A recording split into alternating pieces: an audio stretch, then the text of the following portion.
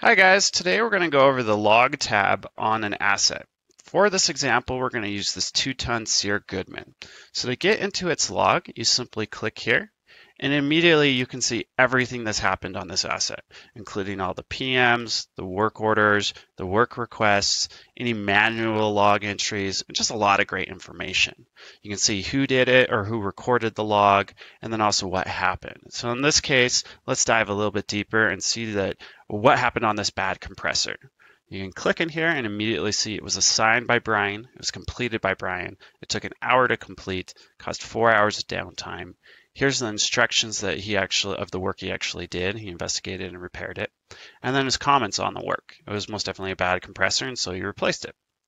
And as you can see, this provides a great overview of what has actually happened on this asset, which is great for a lot of reasons. It helps with diagnosing, it helps make business decisions if you should replace the asset or not. If it's breaking down a ton, maybe it's time to buy a new HVAC, for example.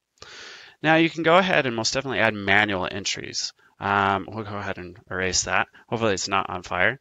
But let's go ahead and say we're going to perform a visual inspection.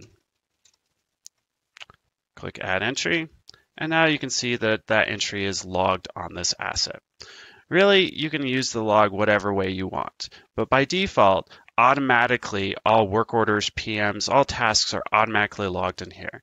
And so you most definitely don't have to use the manual entry, but in certain circumstances, you'll find that it's helpful, so that capability is there. Additionally, you can attach pictures or even documents onto that assets log. Now, that's the log tab. If you have any questions, please feel free to send us an email at mail, that's M-A-I-L, at limblecmms.com, or feel free to leave comments below. Thank you very much for taking the time to watch this tutorial, and you have a great day.